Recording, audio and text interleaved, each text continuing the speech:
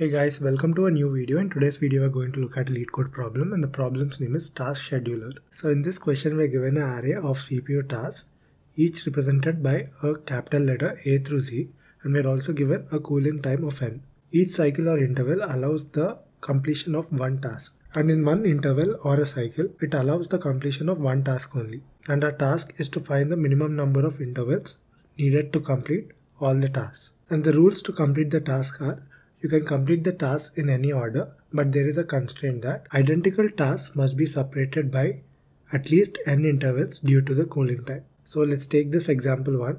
We are given the task A, B, B, and the cooling time n is equal to 2. So in this question, you see there are two different types of tasks, A and B. A is appearing 3 times and B is appearing 3 times. So we need to complete 3 tasks of A and 3 tasks of B. So let's say first we're completing task A. So we are left with 2 A tasks.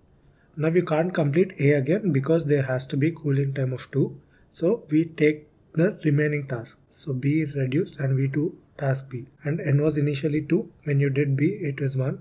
But still there is a cooling time of 1. So this will be the idle time. So your CPU has to be idle now. And now N is equal to 0. And now you can do the A task. So you do A and this cooling time is resetted back to 2. Now you do task B. So there is one B task left. You can't do task A again because the cooling time is not yet 0. So you do idle. And now you do task A and reset back the cooling time to 2. Now you do task B. Both the tasks, you don't have to be idle. So total here you can see minimum number of intervals which we need. You need 1, 2, 3, 4, 5, 6, 7, 8. So 8 intervals you need to complete all the tasks. So 8 will be out. So to solve this question, as you can see, you have to know how many times each task is occurring. So we iterate through the tasks. So we iterate through all the tasks and we calculate how many times each task is occurring. A is appearing once, so add it. A is appearing again, so do plus 1. A is appearing again, so do plus 1. B is appearing, so do plus 1. B is appearing again, add 1. B is appearing again, add 1. And you reach the end of the task.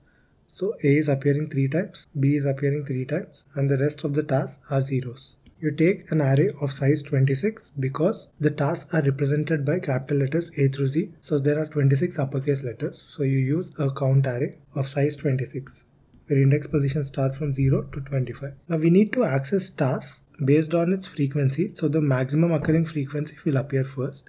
So in this case, A is 3 and B is 3. Max among them is 3. So you can pick either of them. And in this case, as you can see, A is equal to 2.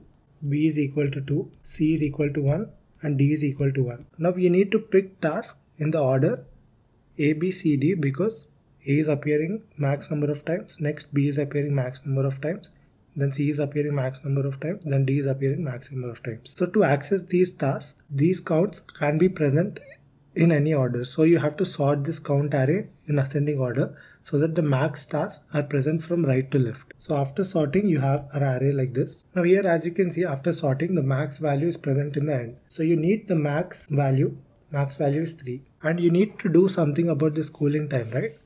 So for example, there are 3 A's. So let's define the A's here. So A will appear here. Then after 2 cooling times, n is equal to 2, then A will appear again. Then again after 2 cooling times, A will appear again. So based on this max value, you can decide how many cooling times you need. So here you need 2 plus 2, 4 idle periods. So max you need 4 idle periods. And how are you calculating that? So idle count is equal to max minus 1 into n. Max is equal to 3. 3 minus 1 into n is equal to 2. So 2 into 2 is equal to 4. So this is the formula of how many max idle times you need. It doesn't mean that you need 4 idle times. These are the max idle times. You may be left over with idle times after using some of them. But max you need 4. So idle is equal to 4. Now we access the max time, right? So we start our iteration from here until the end. So from right to left, we keep on accessing the most frequently occurring time, 3, which represents the B count. So let's see how we can fit B's. You can fit one B here. You can fit one B here and you can fit one B here. And these 2 times will be idle. So you use 2 idle times. So you're left with 2 more idle times. So what is the total answer? It is the length of the task. How many tasks are there? There are 6 tasks plus the leftover idle time. So idle is equal to 2. So 6 plus 2 is equal to 8, which is the expected output here. Now let's implement the same steps in a Java program. So here, as you can see, I'm taking an array of size 26 and I'm calculating the count by iterating through the task. This is a standard way to access the index position. Since the tasks are going to be uppercase letters, if you subtract it with the character capital A, you get the task. So A will be associated to 0 and Z will be associated to 25 and everything in between. And now we are sorting that array in ascending order so that you get the max frequency at the last index position. And we're calculating the max number of idle times we need, that is max minus 1 into n. And now we are iterating through the rest of the frequencies. So we are starting from index position 24 because 25 is taken by the max value, and we iterate until the beginning, and each time we are decrementing it by 1. So we access the task based on its maximum frequency, starting from the second max, which is at 24th index position, until the beginning.